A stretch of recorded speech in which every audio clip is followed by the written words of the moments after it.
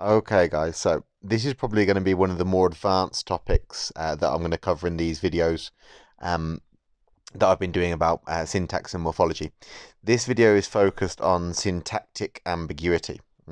It says ambiguous sentences have more than one reading or one interpretation. So, for example, if you said in Spanish, la gente se está tomando del pelo, for example, I don't know, there's a traffic jam and la gente se está tomando el pelo. That could mean, pues, cada quien se está tomando el pelo or unos entre otros.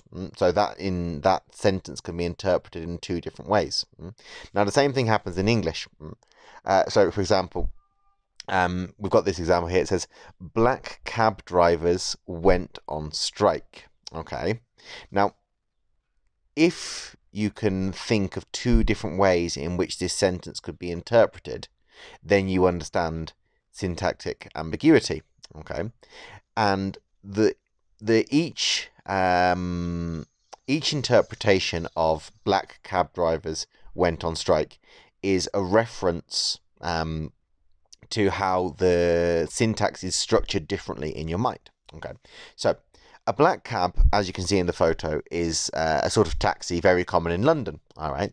So the way that can be interpreted is, in the first case, cab drivers who are black went on strike. And then the second reading is drivers of black cabs, drivers of this sort of taxi, went on strike. Okay. Now, if we look at reading one, it says black, and then we've got like this square bracket. Cab drivers, and then another square bracket, went on strike. Now, in linguistics, those square brackets refer to the fact that it's a constituent. Constituent is going to be a very important word, and we're going to need to understand it. But for now, we're just going to call it like the building blocks of sentences. Okay, so sentences group together. I beg your pardon. Words group together to make constituents. And then constituents make sentences. Okay. And then we've got the second example, which says black cab drivers went on strike. Now, you can see these trees that I've kind of quite crudely drawn. And what we can see here in the first case is saying black cab drivers. So black is modifying cab drivers. So the constituent there is cab drivers. And those cab drivers are black. And therefore that would be like, oh, that's a racist statement. What does it matter? Like, why is it relevant if, why is the colour of their skin relevant to their protest or whatever? However, if we look at the other case, the second one, the second where the triangle of black and cab is together, where black cab is the constituent, that is saying drivers of black cabs. You know, maybe some of them have black skin, many of them have white skin, whatever. That's irrelevant. So black cab drivers drive. The second one, this one that I'm pointing at now. Oh, excuse me. Oh gosh.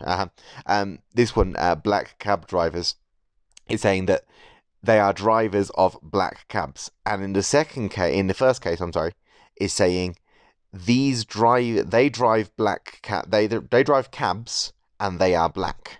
Okay.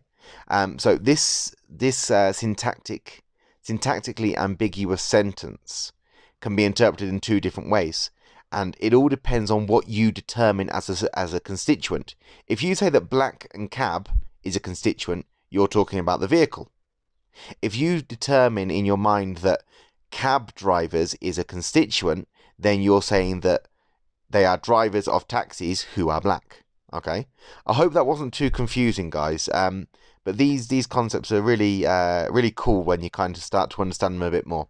I'm planning to do like a series of videos on syntactic trees, and I'm going to try to build it up step by step. Okay, I hope this information helps.